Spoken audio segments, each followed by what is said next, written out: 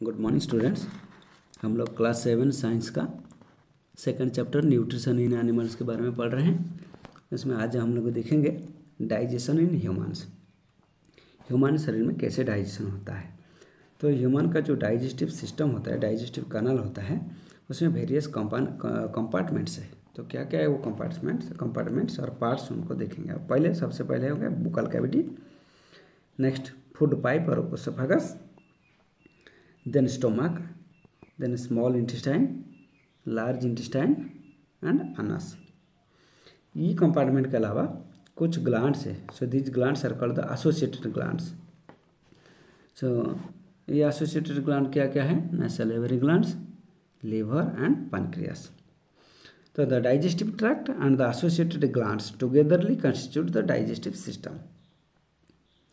मतलब ये जो है डाइजेस्टिव ट्रैक्ट मतलब डाइजेस्टिव कैनाल एंड इसके साथ साथ जो एसोसिएटेड ग्लैंड्स है वो सबको मिला के ह्यूमन डाइजेस्टिव सिस्टम बना हुआ है। अब हम लोग डिफरेंट डाइजेस्टिव सिस्टम का डिफरेंट पार्ट्स का फंक्शन पढ़ेंगे। सबसे पहले देखेंगे mouth that is called the बुकल cavity. Food is ingested through the mouth contains tongue, teeth and salivary glands. Teeth break the food into smaller particles. This process is called mastication. The chewed food is mixed with saliva. Saliva is a watery fluid secreted by the salivary glands. तो mouth में जो saliva secretion होता है वो salivary gland से ही secretion होता है। ये सलाइवा एक एंजाइम कंटेन करता है, वो एंजाइम का नाम है सलाइवरी अमाइलेज और इसको टाइलिन बोला जाता है। Ptyalin PTYLIN ptyalin. ये सलीवरी अमाइलेज क्या करता है ना, स्टार्च को डाइजेस्ट करके सिंपल शुगर और ग्लूकोज में कन्वर्ट कर देता है। एक्चुअली डाइजेशन स्टार्ट हो जाता है हमारा बकल कैविटी का अंदर से। अब देखेंगे टीथ क्या चीज है ना, और teeth cut, tier and grind the food before we swallow it. There are 4 type of teeth in our mouth. हमारा माउथ में 4 प्रकार का टीथ है। एक हो गया इंसिजर, सेकंड हो गया कैनाइन, थर्ड हो गया premolar and fourth one is molar. Incisor क्या चीज़ है, incisors are the flat चाइजल shaped teeth. They lie in front of the mouth का सामने जो दांत दिखता है वो दांत को, सामने वाला दांत को हम लोग इंसिजर कहते हैं। There are 8 incisor teeth. 8 incisor teeth, 4 in the upper jaw and 4 in the lower jaw. The incisor teeth are meant for cutting and biting of the food items. Food item को cutting करना और biting करना इनका function होता है। किसका? Incisor का। अब हम लोग देखेंगे कैनाइन्स। कैनाइन टीथ का हम लोग कहते हैं पियर्सिंग एंड टीयरिंग टीथ। ये टीथ शार्प एंड पॉइंटेड होता है। They hold and tear the food. 4 canine teeths are found in human being में 4 कैनाइन टीथ मिलता है। 2 होता है लोअर जॉ में और 2 होता है अपर जॉ में। टोटल 4 कैनाइन टीथ है। नेक्स्ट देखेंगे प्रीमोलार्स। There are 2 प्रीमोलार्स on each side of the each jaw. Premolar help in crushing and grinding the food को क्रश करना और ग्राइंड करना इनका फंक्शन है। किसका? प्रीमोलार का। There are total 8 premolar teeth are present in human adult. 8 premolar teeth में तुम्हारा लोअर जॉ में 4 और अपर जॉ में 4, 8 premolar teeths are present. Next देखिए molar. There are 6 molar teeths on the lower jaw and 6 molar teeths on the upper jaw. Total 12 molar teeth found on the 12 molar teeths are found. तो ये molar teeth का function क्या है? ये molar teeth क्या करता है? ये भी ग्राइंडिंग एंड क्रशिंग करता है। सो ये 12 मोलार टीथ को हम लोग कहते हैं wisdom teeth. The 4 molar teeth are also called the wisdom. 4 molar teeth are called the wisdom teeth.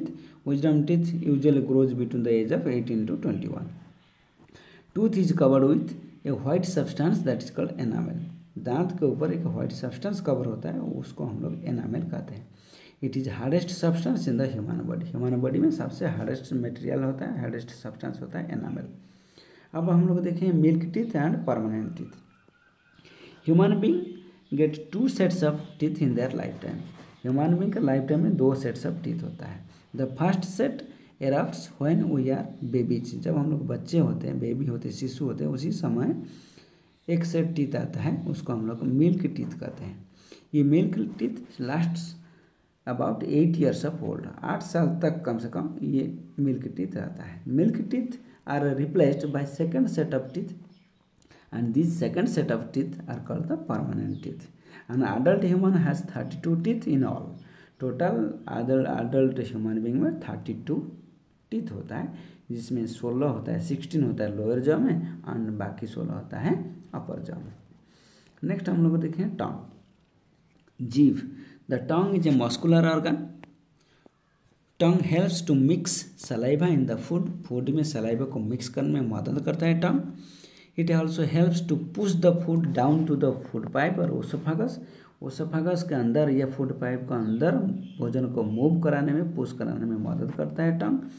Tongue contents taste buds और टेस्ट रिसेप्टर्स। जीभ में टेस्ट रिसेप्टर्स है, स्वाद का बर्ड्स है, स्वाद का रिसेप्टर्स है। And gives us the sense of test, हमारे सेंस टेस्ट का, स्वाद का सेंस बताता है। There are 4 type of taste buds in human tongue. क्या क्या टेस्ट बर्ड है? एक हो गया sweet, salty, Sawar and bitter. मीठा, नमकीन, खट्टा और तीता, 4 प्रकार का स्वीट टेस्ट बर्ड होता है, किसमें? जीभ में होता है। नेक्स्ट हम लोग देखें ओसोफागस, जिसको हम लोग फूड पाइप कहते हैं। It is a tube like structure connecting the mouth and the stomach. Mouth और स्टोमक को कनेक्ट करता है, एक लंबा ट्यूब जैसा स्ट्रक्चर है, दैट इज कॉल्ड ओसोफागस और food pipe. It is about 30 centimetre long. ओसोफागस has powerful muscles which gently push the food down to the stomach. ओसोफागस में पावरफुल मसल है, जो मसल क्या करता है, भोजन को स्टोमक की तरफ पुश करता है। The esophagus contracts and relaxes in a rhythmic fashion to facilitate the forward movement of the food. ओसोफागस rhythmically contraction होता है और रिलैक्सेशन होता है, सिकुड़ता है और फैलता भी है, जिसकी वजह से भोजन को वन वे डायरेक्शन में मूव कराता है। कहाँ से? माउथ से लेकर स्टोमक तक पहुँचाता है। This movement happens in other parts of the alimentary canal as well. ये कंट्रैक्शन और रिलैक्शन और होने के बाद जो मूवमेंट होता है, उसको हम लोग कहते हैं पेरिस्टाल्टिक मूवमेंट। ये peristaltic movement that is peristaltic movement, ये पेरिस्टाल्टिक मूवमेंट बॉडी में और भी 1-2 ऑर्गन में भी होते रहता है। And there is no digestion takes place in ओसोफागस। ओसोफागस में कोई डाइजेशन होता ही नहीं। द ओनली डाइजेशन वहाँ होता है कहाँ? बकल कैविटी में। ओसोफागस में कोई डाइजेशन नहीं। अभी हम लोग देखें स्टोमक के बारे में जानकर लेंगे। What is the function of stomach? It is a J shaped muscular it is a muscular J shaped organ. Muscular J shaped organ दिख रहे हैं ना यहाँ, जे shaped organ. Stomach is the widest part of the alimentary canal. Alimentary canal का सबसे widest part होता है, चौड़ा पार्ट होता है stomach. It receives food at one end from the food pipe and opens into the small intestine from the other end.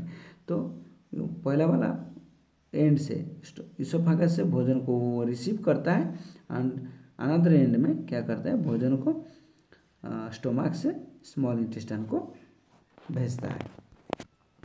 Next देखें क्या करें, स्टोमक का फंक्शन क्या चीज़ है? It चॉर्स the food to mix digestive juices. ये भोजन को इतना तेज़ी से घुमाता है, किसके अंदर? स्टोमक के अंदर भोजन इतना तेज़ी से घूमता है, जिसकी वजह से क्या होता है, डाइजेस्टिव जूस के साथ मिक्स हो जाता है। The food in the stomach is churn into semi solid. ये फूड स्टोमक के अंदर सेमी सॉलिड के फॉर्म में कन्वर्ट हो जाता है।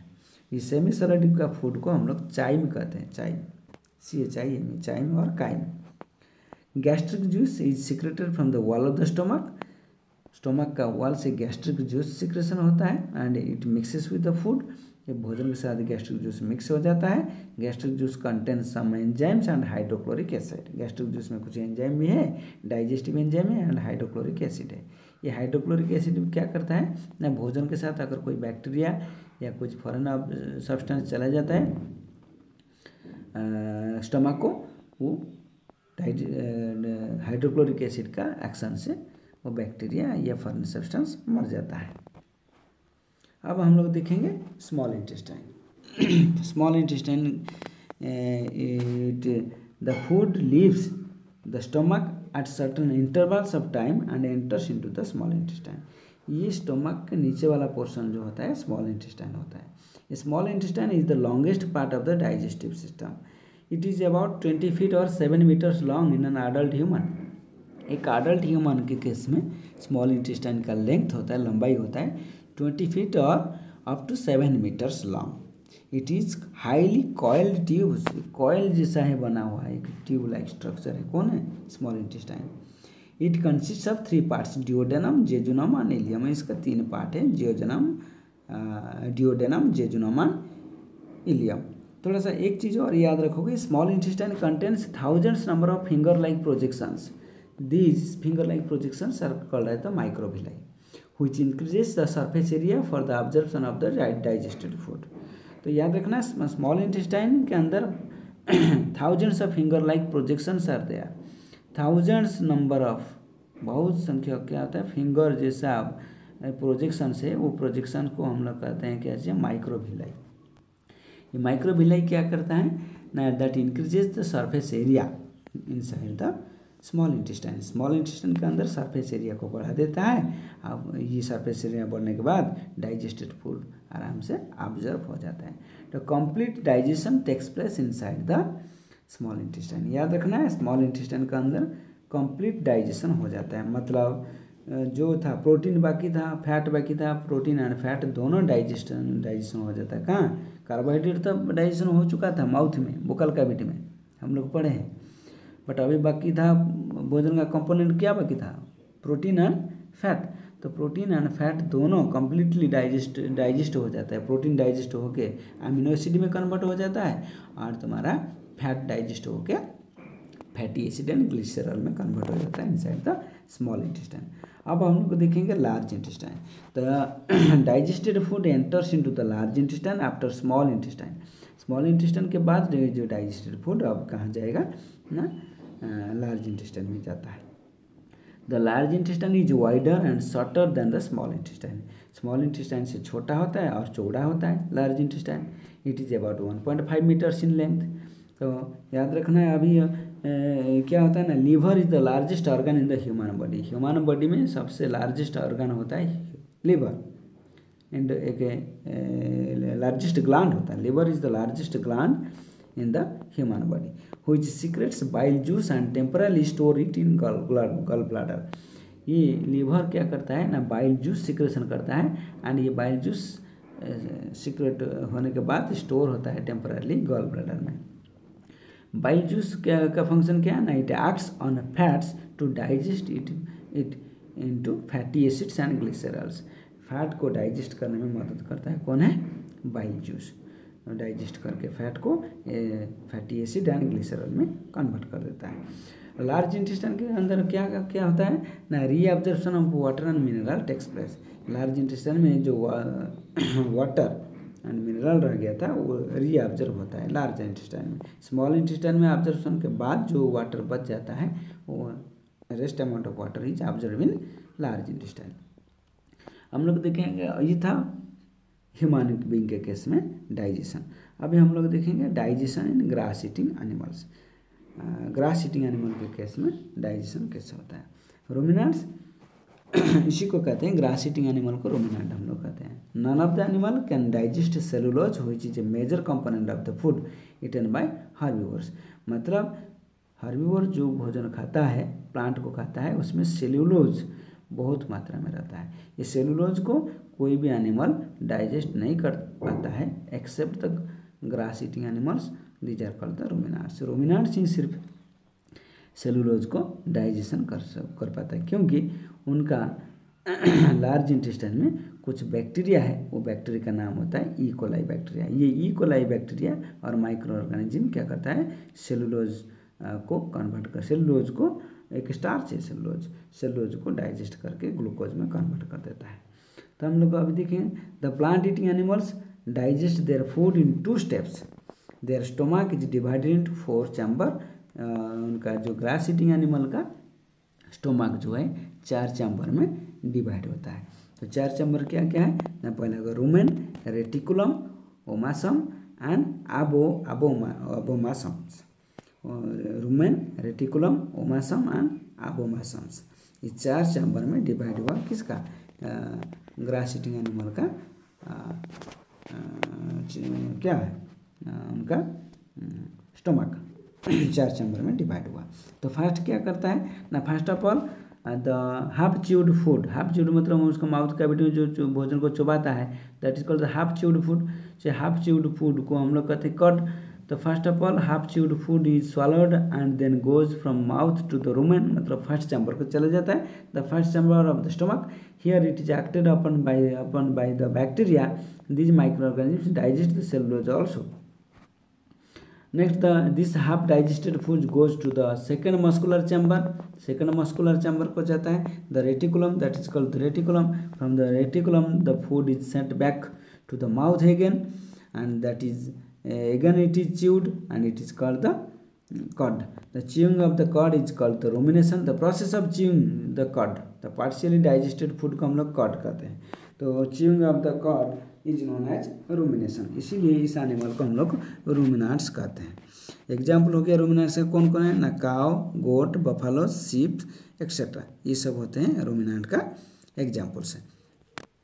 ये after digestion and absorption and digestion होने के बाद nutrients from the food are taken into the sales in all parts of the body.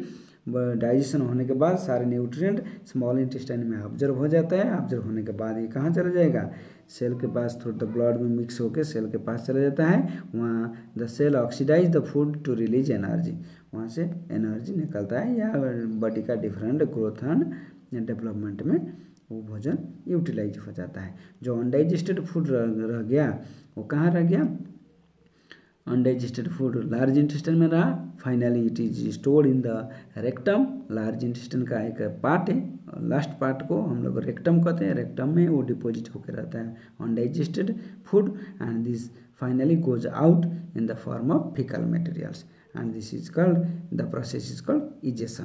तो इस चैप्टर में हम लोग डिस्कशन कर लिए न्यूट्रिशन क्या है। न्यूट्रिशन में injection of the food, then digestion के बाद ऑब्जर्प्शन के बाद एसिमिलेशन के बाद फिर हम लोग देखें egestion of the undigested food. So this is called the nutrition in animals. Thank you. फिर अगला वीडियो में हम लोग क्वेश्चन आंसर डिस्कशन करेंगे। आज के लिए इतना।